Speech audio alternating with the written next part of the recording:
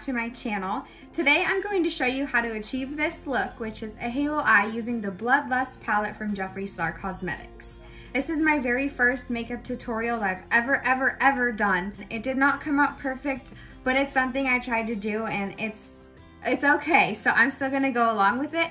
I really hope you enjoy this video, and if you want to learn how to achieve this look, keep on watching. Okay, in order to get started with this halo eye, I've completed my face makeup.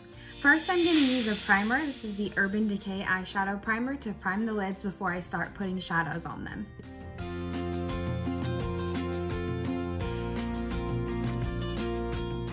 Once you've primed your eyelids, you're ready to start with the eyeshadow. I'm gonna get started with a matte white shade called Your Majesty, located right here in the palette. And I'm just gonna coat that over my eyelids and all the way up into my brow. And what that is gonna do is give me a base to start off from. Next, we're gonna start with the halo eye, and we're actually gonna go in with the darkest color first. I'm gonna go in with the shade Blood Queen right here. It's another matte shade and it's the darkest purple in the palette. Once the shadow's ready to go, you're gonna place it on your eye and you're gonna go from one side of your eye to the other side of your eye, like a halo.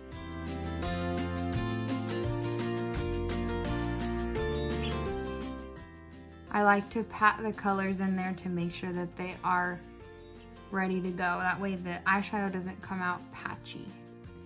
Now my halo eyes always start out looking a little bit like Ursula's eyelids. Also, it's not in a perfect circle, but that's okay because I'm following my eye shape and I feel like in the end it works out. Once you have packed on the darkest color onto your lids, you're gonna go in with a shade that's a little bit lighter than the dark color. And this is where you're gonna start blending out the outsides. We're gonna take a little bit of a thicker brush instead of a little one to blend it out.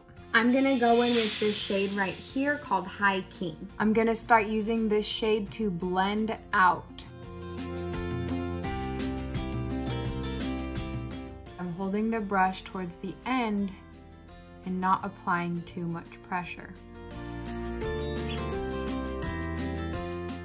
I know, we look crazy, but once you've blended those out to your liking, you're gonna go in with a third color that's even lighter than the one you just used. So I'm gonna go in with Deviant right here, and I'm gonna blend it even more.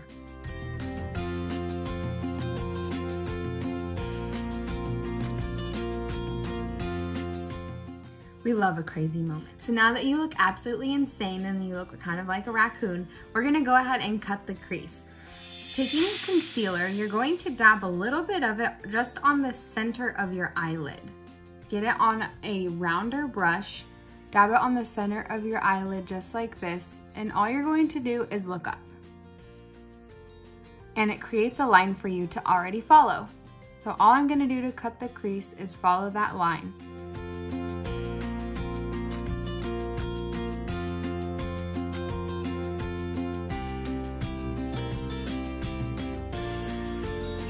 Once you've cut that crease to the best of your ability, it's time to put the lighter shadow right there.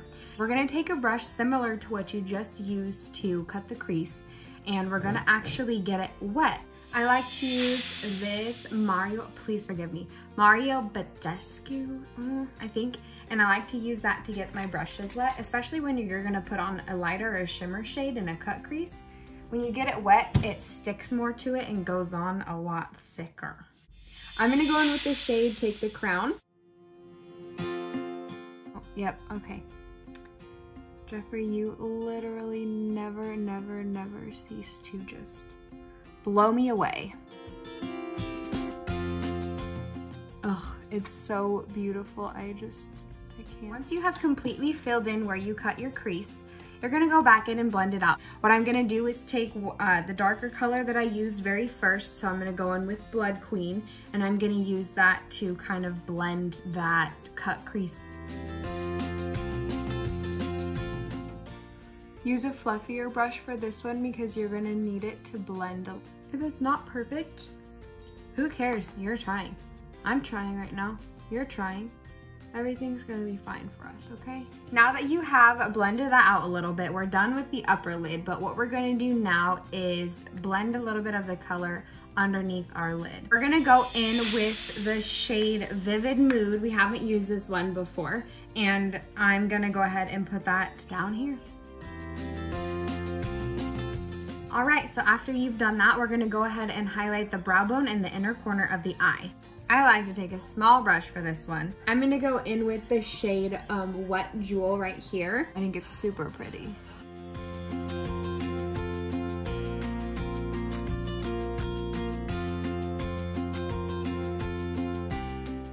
Ugh, we are slaying. Now that we have finished up the eyeshadow, we're gonna go in with a little bit of eyeliner on the lid. Once you've lined your eyes, you're gonna go ahead and curl your eyelashes and apply mascara to the top and bottom lashes.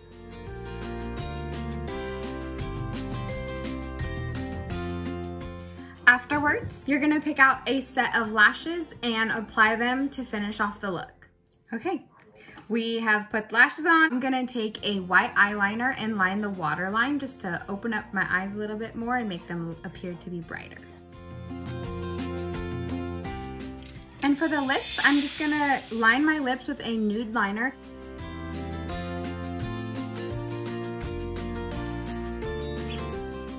Yay for tiny lips. And then I'm gonna go in with liquid lipstick by Stila. This is in the shade Angelo.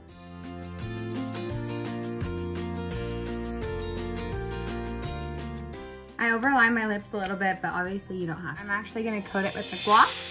I'm gonna go in with the Jeffree Star Gloss in the shade Sky High.